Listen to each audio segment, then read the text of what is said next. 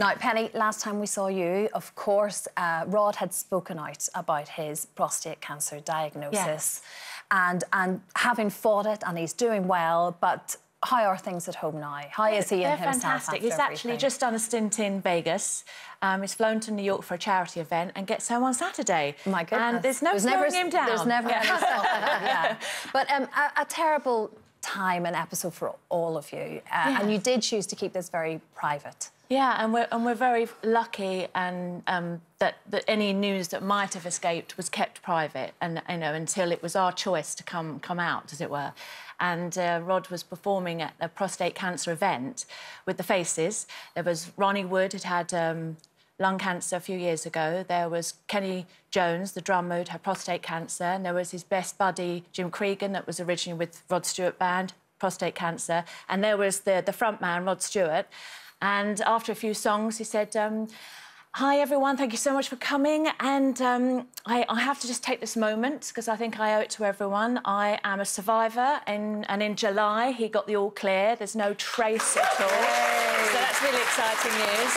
And he just wanted to give the message out to all men, especially over 50. You can actually go and request to get a PSA blood test, which will give you a little indication. It's not a sure result, but if there is a sign that the readings are elevated, then they can monitor it, and if necessarily is the case, then you can have further examinations rectally, which isn't always an awkward thing for men to talk about, but it's very, very important. So there's no letter that comes like we would get for a mammogram or something, or a smear test? No, which is awful, because 1 in 8 women will be diagnosed with breast cancer in their lifetime, and as women, we get a screening letters coming through. Please come in, we're much more aware of it, aren't we? We're much more willing to talk, but I think, unfortunately, as well, men don't get an offer to come in. You can request it. So really, that should move.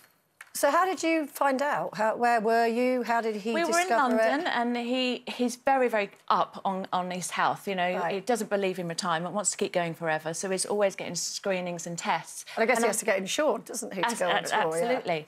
And the thing with the prostate, it is a bit of a silent killer, because if you're over the age of 50, or particularly over 60 or 70, like he is, as men age, their prostate gland does enlarge and it presses on the bladder, which causes men to get up in the night to go to the toilet. But that's also the same sign as if you might have cancer. So most men think, oh, it's just old age. They want to shy away from that. But Rod had a few symptoms when he had his PSA tested. It was slightly elevated, but there are complications to having the rectal exam, and then if there's a lump, doing a biopsy. So they said, let's just monitor it. But it started moving quite quickly, the results, the numbers. So they said, look, we best do a biopsy, a rectal exam, which is, for men, as I say, it's an awkward thing, but it's the only way. Women can feel their breasts for lumps, men can't. So a specialist has to do that. And they did find a lump. And then it was like, right, OK, well, we can't ignore this. Doctors recommend that a biopsy. So he took a course of antibiotics, and the biopsy can cause infections. And we got the shock news that it was cancer. We looked at the different ways of dealing with it. One was to have the gland removed. Another was chemotherapy. Another was radiation, hormone treatment. So was it quite aggressive? Because it came on really quickly. A lot of these cancers can be living within you many, many years and grow quite slowly, it creeps up on men. But with Rod, it was an aggressive one, and instead of just remaining in the gland, it actually left the gland and travelled to the outside tissues. So that was another scary moment where we had to have more invasive tests and scans to see if it was anywhere else secondary in his body, which was the most frightening test of all. But it hadn't gone yet. And how did you deal with it yourself, Penny, as a family? Well, it was obvious I was going to get upset. It's an emotional... You got upset when you were telling us this morning. Yeah, I know. We kept it quiet for sort of 2.5 years now. But the positive news is we caught it early enough. So knowing that he'd travelled outside, we couldn't have the gland removed, but we could do intervention, and we had a 3-month course, intensive every single day of radiation. And Rod and I were travelling into London at the same time every single day, going to the clinic.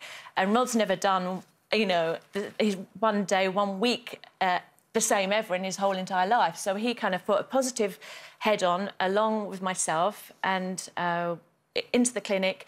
The nurses had a little room for him. We'd sat up at his computer and he'd be like, this is my day in the office. And he would, you know, do his preparation. He was quite positive, wasn't he? Extremely positive. Just very quickly, I just want to ask you, how did you deal with it with the children?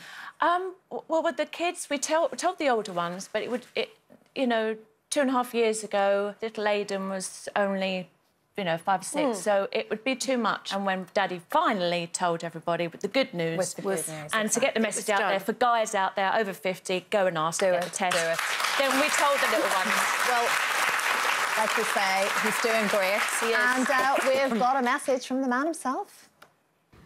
Hi, my girls on Loose Women. It's Rod. As you can see, I'm in New York.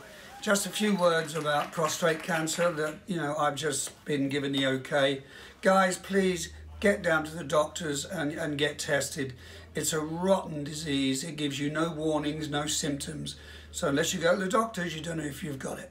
So, you know, finger up the bum, no harm done. Get done.